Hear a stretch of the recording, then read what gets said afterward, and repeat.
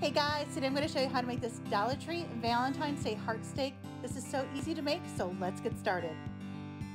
To begin, pick up this wooden heart from Dollar Tree and remove the twine hanger.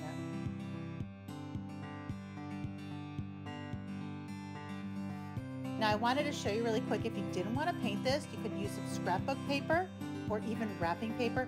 Trace the heart out and cut that out, and then either Mod Podge or use a glue stick to adhere that onto the heart, and that would save the step of having to paint this.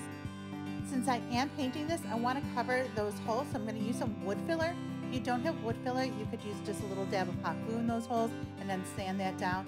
Of course, if you were going to do the scrapbook paper or the wrapping paper, you wouldn't even have to worry about covering the holes.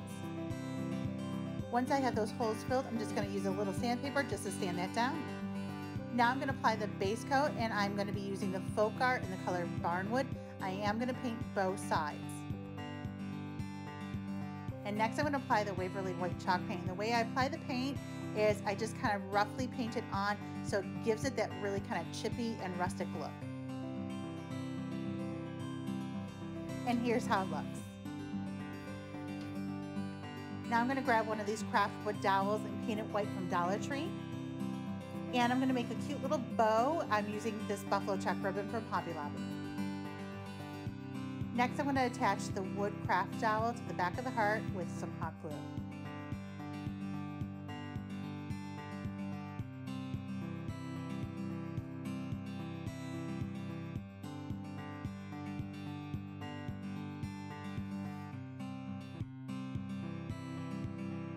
I like to apply hot glue to the sides and kind of weave it over as well. And I'm going to let that dry. And then once that is dry, I'm going to take my cute little bow and hot glue that to the bottom as well.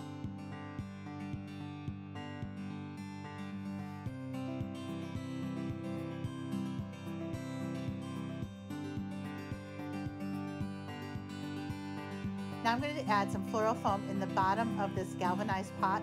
Both the floral foam and the galvanized pot is from Dollar Tree. And I'm going to pop my heart stake in the center. And then I'm going to cover the floral foam with some greenery that I had on hand from the craft store.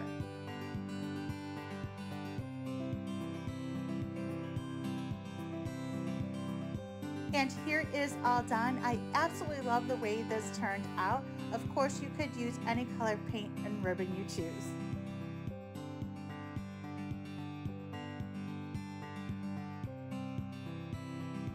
Make sure you hit that subscribe button so you can stay notified of all of the DIYs I post. Thanks guys for watching.